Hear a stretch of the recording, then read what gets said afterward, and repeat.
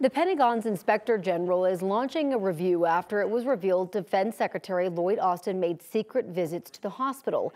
The review will focus on policies to make sure there's an effective transfer of power and duties. On Tuesday, the Pentagon announced Austin is being treated for prostate cancer. He had surgery in December. Before the surgery, Austin transferred some of his authorities to his deputy, but neither she nor the White House knew he was in the hospital. Austin went to the hospital again on New Year's Day and then was put in the ICU. Right now, he is still in the hospital. Here to explain what this could mean for us and for Austin is our 9 News legal analyst, Whitney Traylor. Whitney, good morning. Good morning. Well, first, how serious is it that the president wasn't even aware of Secretary Austin's condition? I think it's abundantly serious. The more that I've looked into this, I'm shocked at what happened. I mean, essentially, this is our highest civilian on our defense side, and he is in the nuclear chain of command, or at least chain of communication. There's ways to essentially kind of get through that, but this is such an important post, and it's shocking that folks didn't know for several days. And you said in the lead-in, Corey, about his deputy, Kathleen Hicks. She didn't know, but some of his duties were actually passed on to her. She didn't know why. Apparently, that's not necessarily unusual, where some duties will be passed on and you don't exactly know why. But his chief of staff was apparently also sick, and Secretary or Deputy Secretary Kathleen Hicks was in Puerto Rico at the time. So she did have her communications with her, but folks, if they're with everything going on in the world and the way that we're spread out militarily, wow, this was major. Right, we're involved in scary. 2 wars right now in Yes. Ukraine, and then, of course, what's happening with Israel, too. So I think it's pretty severe. So did he break the law?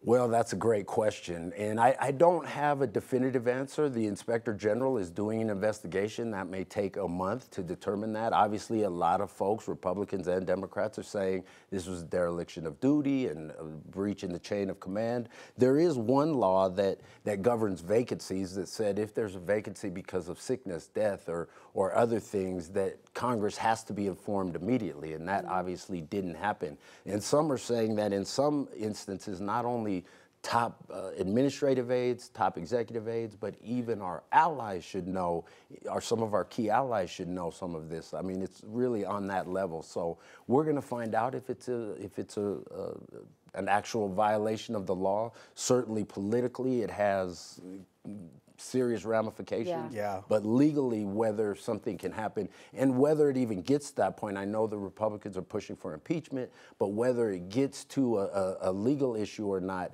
this is still, I would suspect somebody's going to be resigned or be terminated. On that point that you mentioned, where Republicans are mentioning impeachment, is there any merit to an impeachment, or would that just be partisan politics? Right. Well, that was my first instinct, was that, okay, this is partisan politics, and we really want to be careful of anytime somebody makes a move that they're going to be facing impeachment, because then that's going to have a chilling effect. Nobody's going to want to do anything.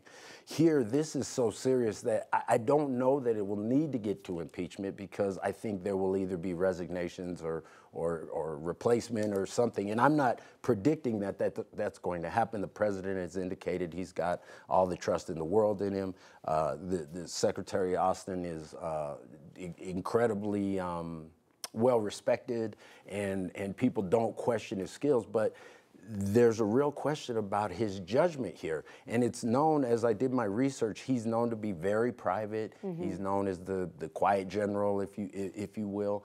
But here, this is significant. And even if you're private, and I think there's going to be a hearing. There should be a congressional hearing to get to the bottom of this, because I don't know if it was such an emergency situation that his chief of staff is sick, deputies out of town.